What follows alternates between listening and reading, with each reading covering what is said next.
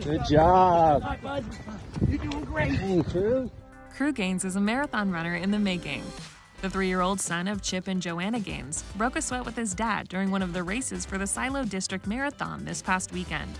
On Saturday, the day before the big event, there was a 5K and a kids' fun run.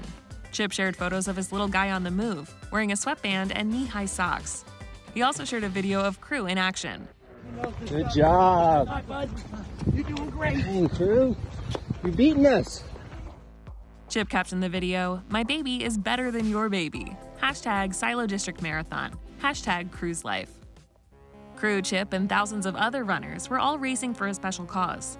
Joanna revealed on Instagram that more than $50,000 was raised for the Community Cancer Association of Waco, and more than $150,000 was raised for the nonprofit Brave Like Gabe.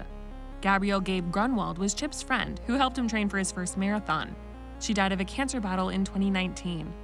The Fixer Upper Welcome Home star referenced his late friend in his post from the event, writing in part, "Thousands of runners gathering in Waco today/tomorrow to support cancer research.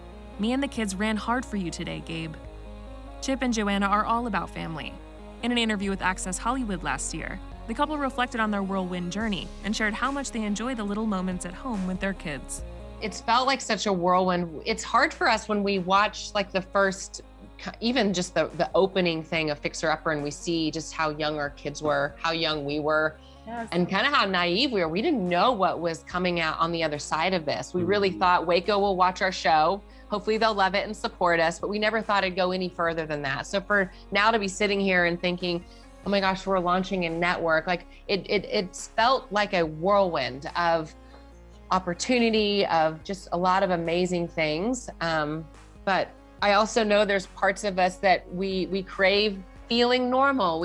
We love these moments with our kids at home. Like home for us is a place where we recharge, we refuel. That's where we ground ourselves. So I think just always having that balance of making sure that we feel normal in the ways that bring us the most life, that's happening. That's what I think really helps us get through, anything that's on the other side of this. Absolutely.